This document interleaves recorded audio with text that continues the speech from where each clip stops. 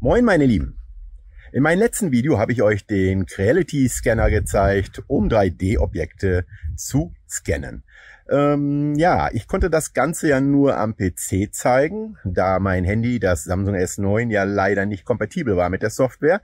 Und ja, kurz entschlossen habe ich mir jetzt ein S23 Ultra bestellt und das auch erhalten. Und jetzt kann ich euch endlich zeigen, wie das im Außeneinsatz funktionieren wird mit dem 3D-Scan. Ja, und ich würde sagen, wir nehmen uns jetzt dieses kleine Kerlchen hier. Ich zeige euch das mal. Ja, da ist er. Ja, den finde ich mal ganz witzig. Gut, mit der Laterne wird es einige Probleme geben. Aber ja, ich denke mal, ansonsten soll das wohl funktionieren. Den werden wir hier auf diese Pappröhre stellen. Und dann werde ich da ein paar Mal rumgehen. Und dann schauen wir uns das Ergebnis mal an, wie gut er das meistert. Die App konnte ich jetzt ganz leicht im Google Play Store herunterladen. Unten befinden sich die Scan-Settings. Da kann man halt die Einstellung machen, wie ich in einem anderen Video auch gezeigt habe. Ist das gleiche wie auf dem Desktop. Ja, und dann geht man einen Schritt weiter. Dort befindet man sich dann in der Vorschau, bis man oben rechts auf Start klickt. Also hier kann man noch ein bisschen üben und die Gegebenheiten auch nochmal anpassen. Links hat man noch so kleine Schieberegler. Man kann da also nochmal einzelne Settings machen, Helligkeit, Kontrast etc. Ja, und hier habe ich schon auf Start geklickt und der Scan-Vorgang beginnt. Wir haben heute 30 Grad Celsius, die Sonne, die knallt brachial vom Himmel und es ist wirklich sehr, sehr, sehr hell. Er scannt das Teil aber wirklich trotzdem, ja, eigentlich tadellos. Hinterher ist mir aufgefallen, ich hätte vielleicht doch mal links in den Einstellungen, wo man halt diese Vorschau hat, da etwas die Helligkeit runterdrehen sollen, weil auf der Vorderseite von dem Modell war es doch schon arg hell und arg übersteuert. Aber gut, ich habe es trotzdem weiterlaufen lassen. Er hat es ja soweit ganz perfekt gemacht. Und wenn er mal das Tracking verloren hat, hat er auch sehr schnell den Punkt wiedergefunden. Man geht dann halt nur etwas wieder zurück mit der Kamera, wo man zuletzt war. Dann überlappt sich das wieder. Ja, und dann scannt er munter weiter. Problematischer war nachher die Rückseite, weil die stand voll im Schatten und ja, da musste ich etwas öfter hoch und runter und nach rechts und nach links. Ja, und was ich wieder vergessen habe, ist natürlich oben der Kopf. Da hat er nachher, wenn es fertig ist, kleiner Spoiler-Alarm, hat er ein kleines Löchchen, aber das ist nichts, was nicht automatisch repariert wird, wie man nachher sehen kann. Ja, und ich scanne das Teil jetzt mal einfach komplett durch und ihr schaut euch das an.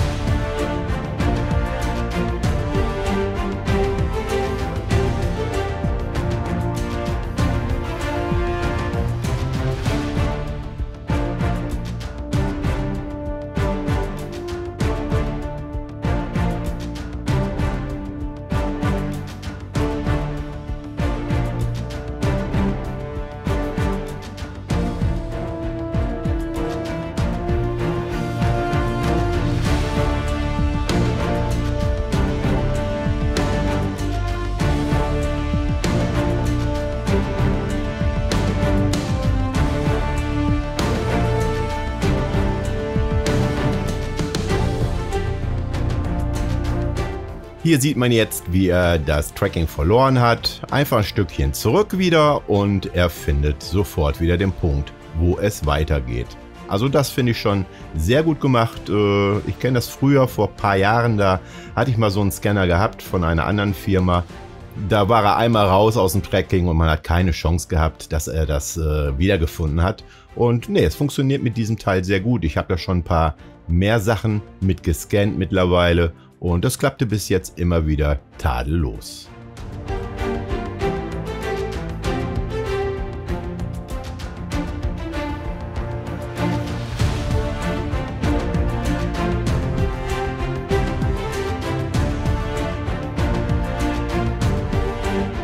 Ja, und das ist jetzt die besagte Rückseite, wo sehr, sehr viel Schattenwurf ist.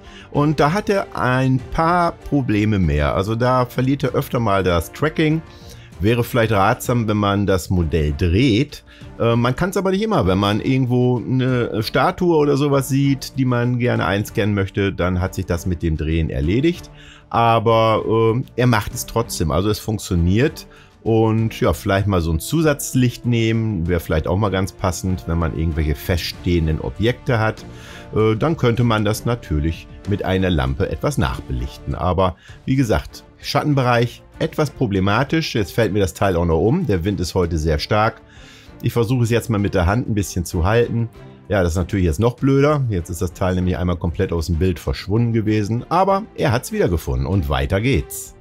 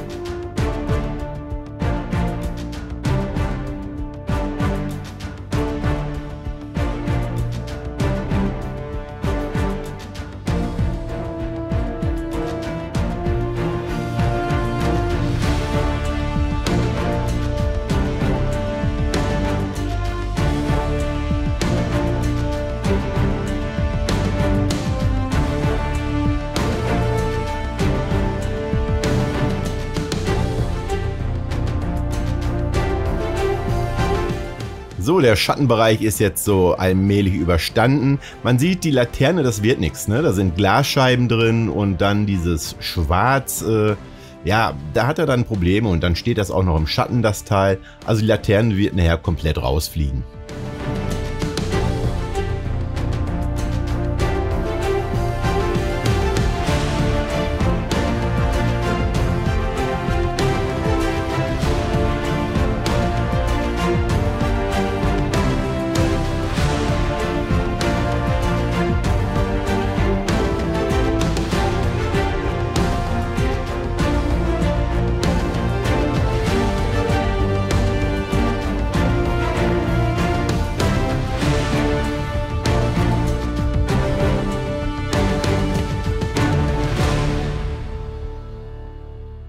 Ja, das ging ja soweit ganz easy, trotz der Probleme mit dem Wind und dem umfallenden Teil. Aber nun denn, es hat trotzdem funktioniert. Jetzt wird das Ganze ausgerechnet, also optimiert. Ich habe jetzt also auf Start gedrückt, dass er das einmal jetzt berechnen soll. Und jetzt kommt das Endergebnis. Man sieht oben ein kleines Löchchen. Ich habe da oben halt den Kopf nicht vernünftig mitgescannt. Und das wird er jetzt aber automatisch füllen und umrechnen, dass das passt. Und es erstaunt mich doch sehr, wie gut er das hinkriegt. Aber das werdet ihr ja gleich selbst sehen. Ich habe das hier etwas schneller gemacht für euch. In Wirklichkeit dauert es immer so 1, 2, 3 Minütchen, bis so eine Berechnung am Handy durch ist. Ja, und dann kann man sich das Teil nochmal anschauen. Hier hat er jetzt die Löcher geschlossen. Und doch, das hat er wirklich sehr gut gemacht. Unten am Bein, da ist so ein bisschen, was ich auch nicht mitgescannt habe. Ja, da war sehr viel Schattenwurf. Das hätte man, wie gesagt, etwas nachbelichten müssen. Oder am besten eben das Modell drehen. Ja, und jetzt machen wir eine Color Mapping. Das heißt, er legt jetzt die Textur drauf. Man kann ja mit dem Teil farbig scannen oder eben in Monochrom. Ich habe jetzt gerade farbig ausgewählt, so dass wir jetzt auch die Textur dafür bekommen. Ist für einen 3D-Druck uninteressant, aber wenn man das Modell irgendwo einsetzen möchte und irgendwelche 3D-Geschichten damit zusammenbaut, dann ist die Textur doch schon wirklich ganz hilfreich. Ja, so sieht das aus. Man sieht auch, wie stark das belichtet war. Also es war wirklich komplett überbelichtet. Hätte ich doch mal etwas die Helligkeit runtergedreht, das wäre wahrscheinlich noch einfacher gewesen und die Textur wäre dann auch schöner geworden.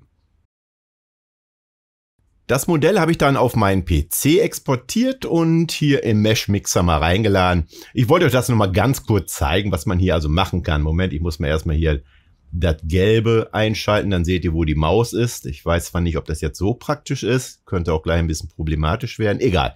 Also man hat hier verschiedene Möglichkeiten. Man kann jetzt hier das ganze Mesh ein bisschen smoothen, ein bisschen glatt machen, also glätten, bügeln. Man kann Löcher füllen etc.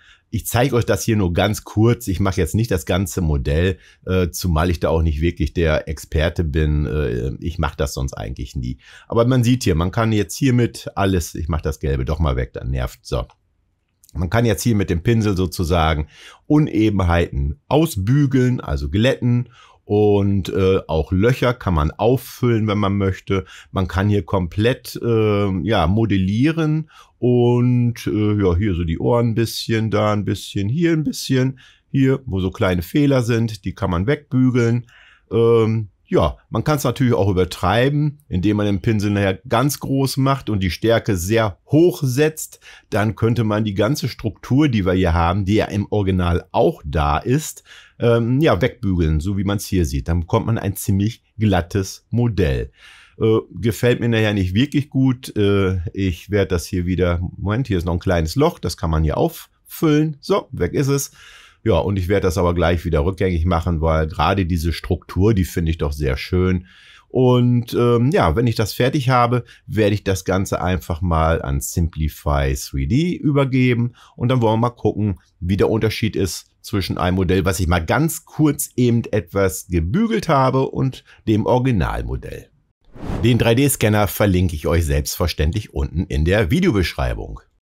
Angekommen in Simplify 3D habe ich beide Modelle importiert und ja, die Größe habe ich etwas skaliert, unten etwas abgeschnitten. Und hier sieht man rechts das Modell, was ich ein bisschen nachbearbeitet habe, und eben links, da sind noch diese komischen Zacken dran. Rundherum kann man es jetzt auch bei den Armen sehen von dem kleinen süßen Baby, was er da hat. Ne, rechts im Bild das Original, da waren so ein paar Fehler drin. Links habe ich so ganz eben grob ausgebügelt. Das kann man natürlich noch viel, viel, viel besser machen, aber fürs Video soll das reichen. Wenn ihr Lust habt, dass ich diese Teile mal ausdrucke und dann mal vergleiche mit dem Original, also wenn ich ein Video dazu machen soll, dann schreibt's mir bitte unten in die Kommentare. Ich sag mal, bei 20 Leuten, die sagen, ja, ich will so ein Video sehen, ich möchte sehen, wie du die Teile druckst, dann werde ich das Video blitzschnell hinterherziehen. Bis hierhin haben wir alles gezeigt. Das Teil finde ich immer noch grandios. Mir fallen da sehr viele Anwendungsmöglichkeiten zu ein. Ja, und dann sage ich eigentlich nur noch Dankeschön fürs Zuschauen. Bis zum nächsten Mal, euer Andy.